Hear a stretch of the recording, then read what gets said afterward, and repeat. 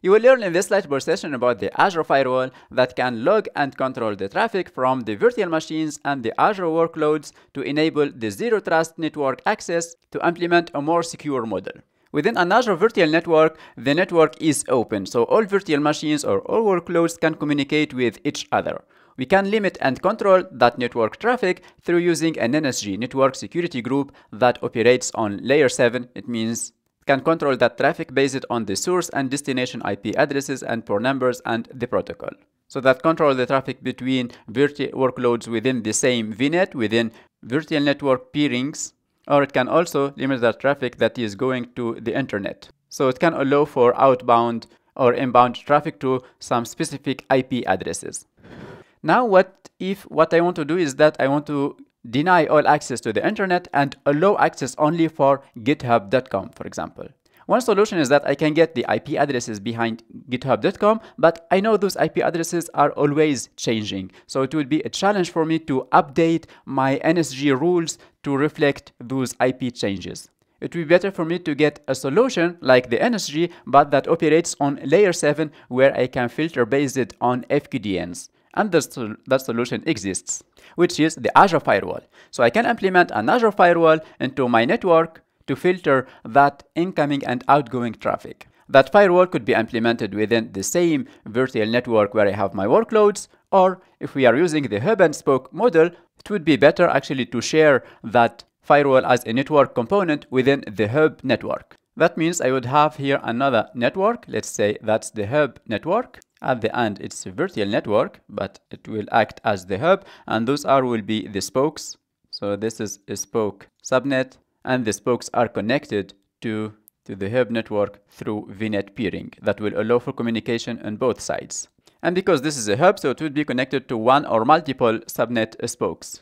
That means I can have here another virtual network that would be also peered with the hub network. Let's say again, this is our spoke VNet, and it would be also peered with the hub. And again, I might have another subnet right here where I have my workloads or my virtual machines. Again, I'm talking about virtual machines, but this could be any workload type like AKS or Azure Container Apps or database, web apps or Azure Functions, any type of Azure workloads that is attached to the virtual network. So then the NVA or our firewall, call it also NVA Network Virtual Appliance, like Azure Firewall, would live from within the hub network, so it would be shared for all the spokes that are attached or peered to the hub network. So now to be able to filter the traffic of those virtual machines within the different spokes through the Azure Firewall, I need to force the egress traffic of those workloads to go through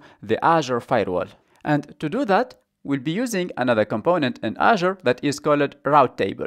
A route table would be attached to a subnet, to each subnet right here, and it will define a rule that will say, for example, filter or forward or the traffic /0 to the firewall IP address. Here, this firewall, of course, would have a private IP address within the network, in addition to its public IP. Here we want to route all the egress traffic to that private IP address of that firewall. And because those two networks are connected through the peering, so that network traffic will go through the peering and then it will go to the Azure Firewall. Here inside the Azure Firewall, we can control that traffic to allow it or to deny it to access to some other resources.